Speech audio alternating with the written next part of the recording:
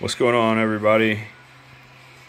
I have finished prototyping the electronics for a replacement tachometer motor. Basically, you can't get these tachometer motors for the rx7 anymore. Any of the gauge motors, really. So when somebody pulls out a motor spindle, or one gets rusted, or like this one right here, kind of see is corroded down at the base of the needle, or the spindle where the needle wasn't sitting. Then it doesn't spin right.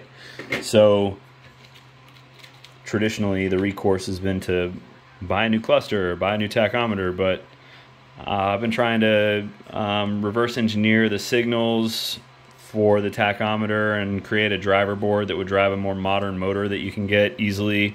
And what I used is a motor from a GM cluster. These things are readily available and decently priced. So yeah, so a driver board there and a signal generator or signal processor, and then over here have the frequency generator that I'm going to use to sweep the gauge, and it's plugged into the miles per hour gauge as well there, the speedometer, but working well.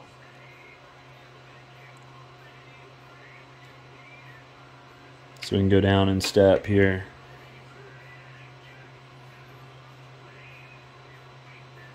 The other benefit of these is we'll be able to finally have a 10,000 RPM tachometer. It will actually sweep 315 degrees versus the 270 degrees of the factory tachometer. So we can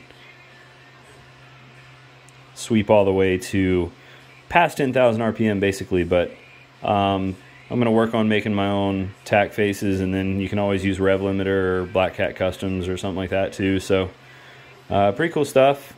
Again, just using a GM, more up-to-date, readily available motor, and then I'll make a housing for it and complete the mechanicals next.